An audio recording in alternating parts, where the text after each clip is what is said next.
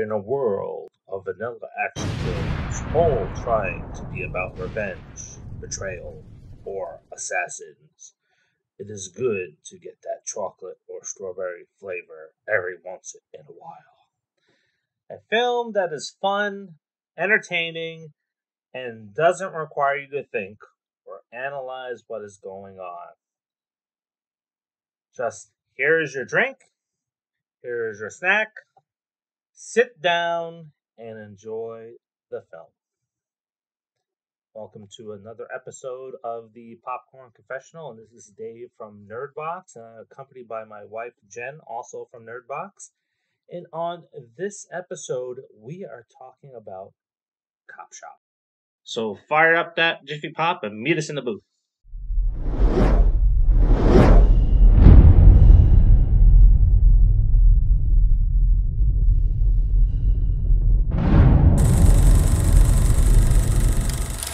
Teddy Moretto is out of gas.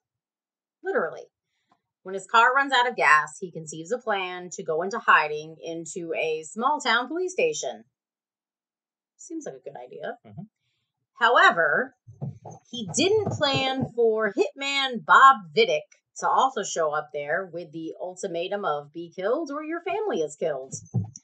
Only Vidic is not the only man looking for Moretto, and long story short, things are about to get very bleak for Gun Creek PD. Before we dive into this, I have to say that this is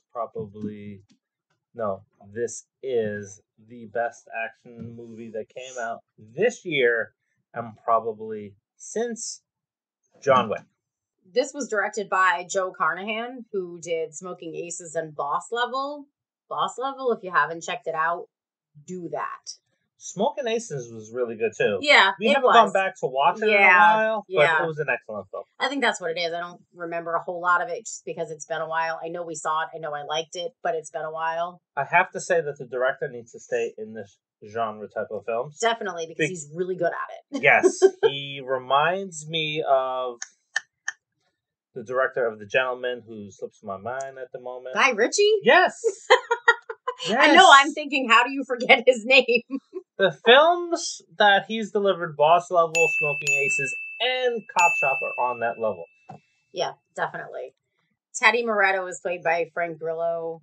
Bob Vidic is played by Gerard Butler. And they're not the best point. They're not. So the absolute best part of this movie is Alexis Louder as Valerie Young. She is a deputy or second in command at the police station that they end up at. Mm-hmm. She steals the movie. Yes. And we're going to talk about why. So what did you think? Well, she was in the Watchmen series. Mm-hmm. And she was also in the Tomorrow War with Chris Pratt. Mm-hmm. Also, Toby Huss is in this movie as Anthony Lamb, and he's a close second to Alexis Louder because he was so fucking funny. But he's good. You expect that from exactly. Alexis Louder is like an up-and-comer. I wouldn't have picked her out. When you see Toby appear on the screen, you're doing that DiCaprio moment. It's like, oh! Yeah. Yes! Yes. Because we didn't have a clue that he was in this. Because, of course, they focused on Frank Grillo and Gerard Butler. So we didn't have a clue that Toby Huss was in this. But of course, he was like a nice added bonus because he's funny as hell. Mm-hmm. His delivery is just always amazing. I love this movie. I would go back and watch it again and again. Yeah. It's going to be like another Gentleman type movie, I think. And John Wick, because that's another one that we sit down and watch a lot, like whenever it's on TV. So I absolutely love this movie, minus Frank Grillo's long hair and man bun. It worked. It did work. It really worked for the character because it made him look like a sleazeball. Gerard Butler, I mean, you can't go wrong. Really, we went into this movie watching it based on those two names. Yes. Frank Grillo, Gerard Butler, we love them both. Needed to see it. There was no question about it. Yeah, it's like, you're going down your checklist of things you want to see in a movie. It's like, oh, Gerard Butler, check. Frank Grillo, oh, check. Exactly. I don't need to see anything else. Exactly.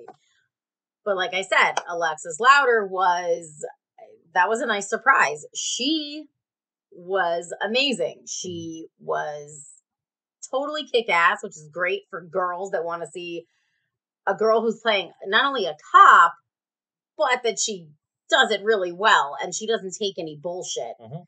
I mean, she really stood her own against these two. And Yeah. Gerard Butler, he's a big dude. Yeah, the character was amazing. The way she portrayed the character was amazing. Yeah. She just really shined on camera. Yeah. The character was great. The delivery was great. Mm-hmm.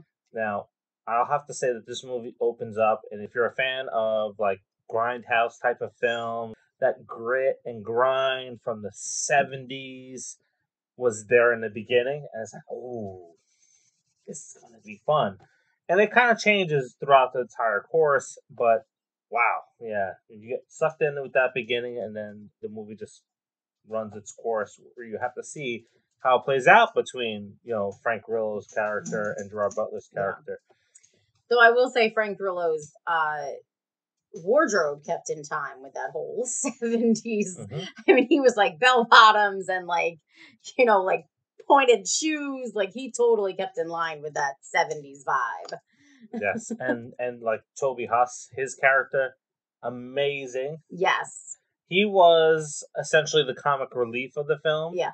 And it didn't hurt the film, it actually elevated it. Yeah. I think it was nice to have some comic relief in there. And not that there wasn't already, because some of the other actors, the way they played off each other was comedic.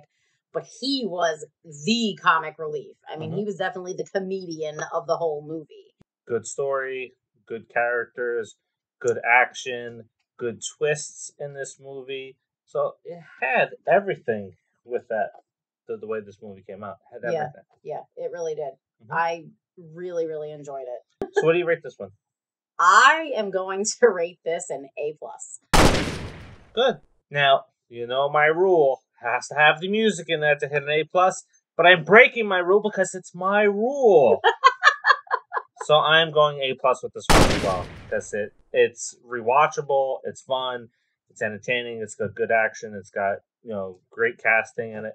It hits all the check boxes except for music. The music is okay. It's honestly, I don't remember the music because I was just so. I was just gonna say that I know that there was music, I think, but I don't remember it because I was so into the movie, which is why I give it an A+, because I was so into the movie, I didn't even realize there was music. So that gives it an A+ right off. Yeah, this is going to be one of those films like John Wick that when it comes on, it's going to be on TV or cable or wherever streaming sites. It's like, oh, click, it stays on. Mm-hmm. So, definitely. Yeah.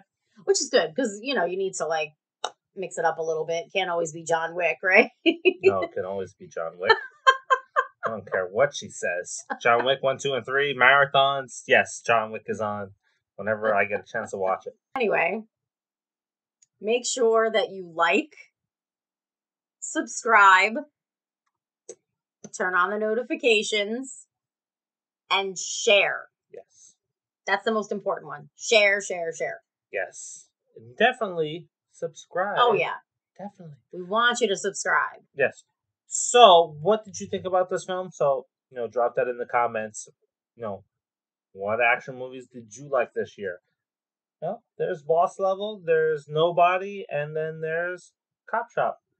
And, Nobody is starting to really plummet down there with these last two action films that came out. Yeah. Mm-hmm. Until the next. See ya.